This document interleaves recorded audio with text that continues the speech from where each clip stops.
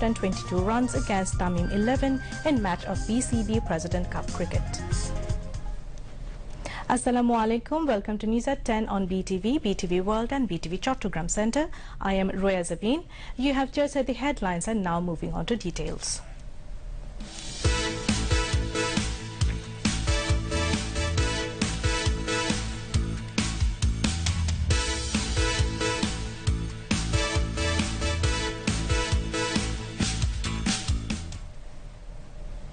Prime Minister Sheikh Hasina has once again urged the countrymen to use masks while coming out of the houses to prevent possible second wave of COVID-19. She made the call while presiding over regular cabinet meeting today. Prime Minister joined the meeting through digital platform from Ganabhavan.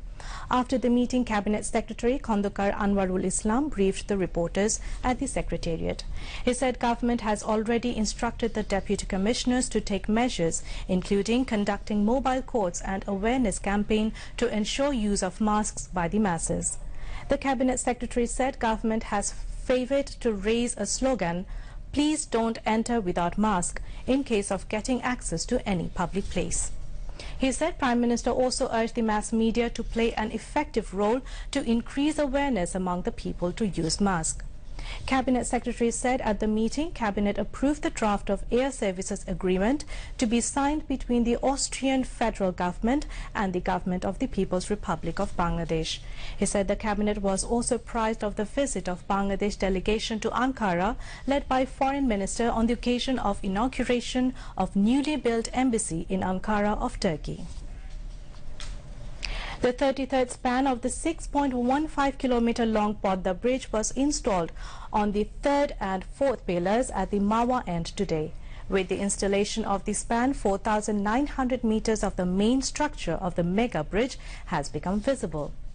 On October 11, the 32nd span of Podda Bridge was installed. According to Podda Bridge Authority, the 6.15-kilometer long Podda Bridge, with a total of 41 spans, will become visible in December, and the entire Podda Bridge will be seen by the beginning of 2021.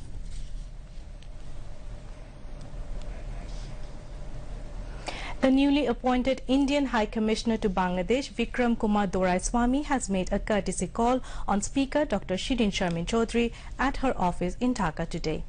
During the call-on, they discussed various bilateral issues, including parliamentary activities, formation of parliamentary friendship group, trade and commerce, education and culture. Speaker Dr. Shirin Sharmin Chaudhry said relations between Bangladesh and India is on sound footing and friendly. Recalling the Indian cooperation during the liberation war of Bangladesh in 1971, the speaker said India is not only a neighbor but also a trusted friend of Bangladesh. The Indian High Commissioner said India laid much importance on developing relationship with Bangladesh. He said Bangladesh is ahead of many South Asian countries in various fields, including elimination of poverty and empowerment of women. Awami League General Secretary Obaidul Qadir has warned that the BNP will be resisted with the help of people if the party tries to jeopardize peacefulness of the society by announcing programs against the mandates of people. He said it was BNP's failure that it could not understand the language of people's desire. He was briefing journalists at his official residence today. Obaidul Qadir said the government has been working relentlessly to institutionalize the democracy of the country alongside strengthening it. He went on to add that the government involved people in taking decisions. The Awami League General Secretary said BNP is beating Bush regarding the recent bypolls. It is now a daily routine of BNP to make falsehoods and stand against any issue, Obaidul Qadir added.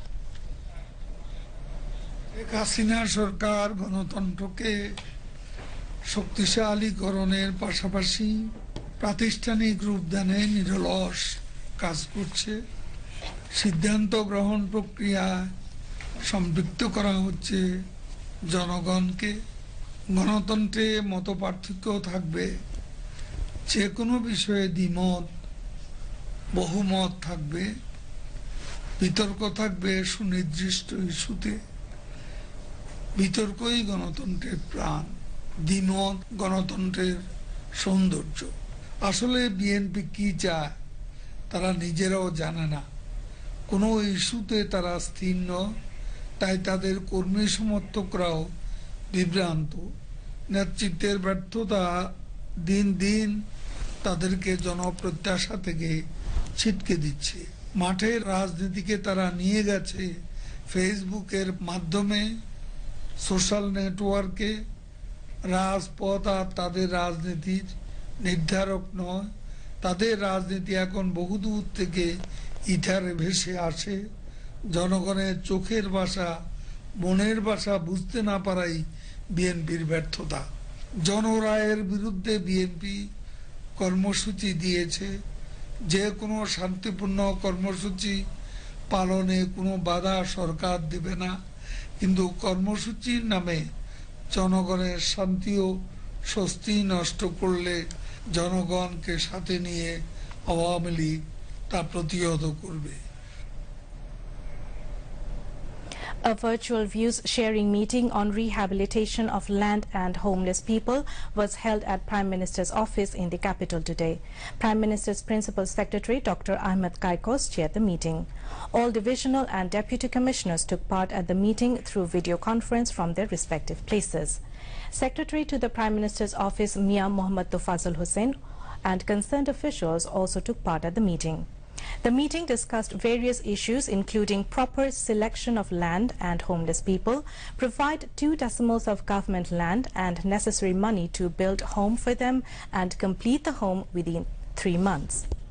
Prime Minister's Principal Secretary Dr. Ahmed Kaikos urged all concerned to work sincerely for implementing the project with a view to ensure home for all people across the country during Muji Borsho, which is a pledge of Prime Minister Sheikh Hasina.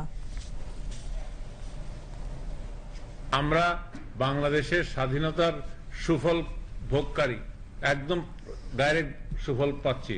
যারা জনপ্রতিনিধি নির্বাচিত হয়েছেন তারাও, এবং যারা আজকে আমরা সরকারি চাকরি পেয়েছি তারাও। অতএব আমাদের মাটির কাছে আমাদের কিছু দায় আছে, সেই দায় পরিশোধ করার একটা সুযোগ এসেছে। আমরা ইনশাল্লাহ মাননীয় প্রধানমন্ত্রীর এই যে স্বপ্নটা বাস্তবায়ন করব, এটা যদি করতে পারি তাহলে আমরা মনে করবো আমাদের পাবলিক সার্ভিসের, আপনারা যারা জনপ্রতিনিধি আছেন এবং আমরা যারা আছি, আমরা কিন্তু সবাই পাবলিক সার্ভিসের সঙ্গে জড়িত, এই পাবলিক সার্ভিসটা সার্থক হবে। A tribunal in Bagherhat sentenced Abdul Mannan Shordar to life in October 11. The judge on Sunday heard the arguments of the lawyers from both sides, the plaintiff and the defendant in the case. The court then fixed today for announcing the verdict. 21 COVID-19 patients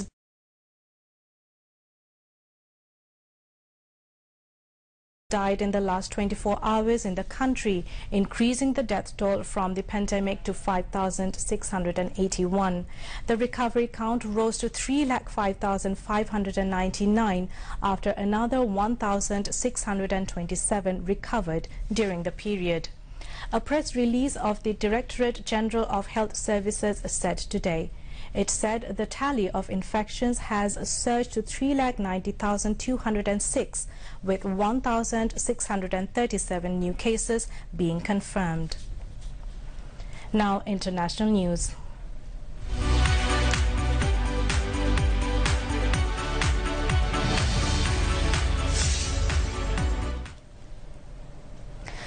Millions of Europeans are facing tough new coronavirus restrictions as governments try to combat spiraling infections.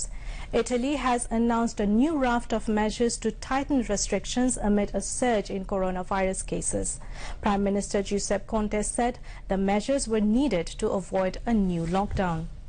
Under the new restrictions, mayors will get power to close public areas after 9 p.m. and the opening time of restaurants and the size of groups allowed will tighten. In Paris and several other French cities were facing the start of a 9 p.m. to 6 a.m. curfew. In the United Kingdom, restrictions are being ramped up with bans on indoor meetings between members of different households in London and several other English cities. German Chancellor Angela Merkel has urged citizens to stay home whenever possible.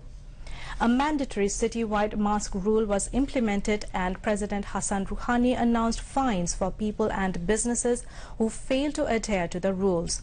An Indian scientific panel has said the onset of winter and upcoming festivals could lead to a significant rise of up to 2.6 million coronavirus cases a month if the rules in place to check the spread of the disease are relaxed. Meanwhile, COVID-19 global death toll crosses 11,19,000 with more than 4,392,000 people infected. More than 3,171,000 people have recovered so far.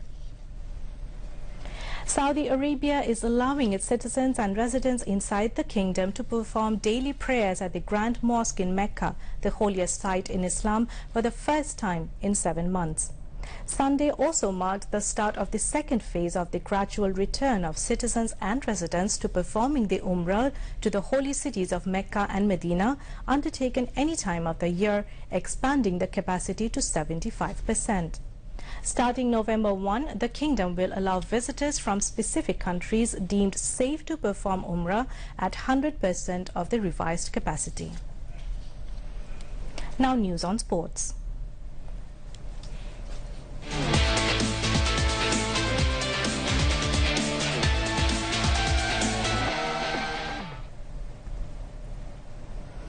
Mahmudullah 11 are now batting with a victory target of 222 runs against Tamim 11 in the President's Cup cricket tournament in Mirpur. Mahmudullah's team scored 184 runs for 4 wickets in 42 overs when report last came in.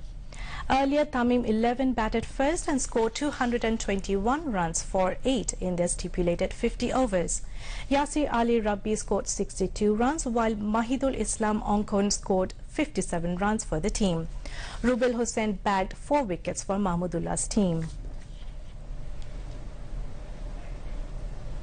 Before we end the bulletin, the headlines once again. Prime Minister Sheikh Hasina urges countrymen to ensure wearing masks to thwart corona onslaught.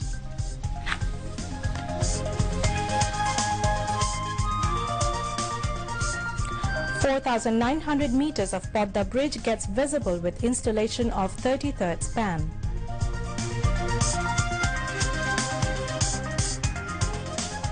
BNP will face public wrath if party tries to distort peace and tranquility through programs against people's verdict, warns Obaidul Qadir.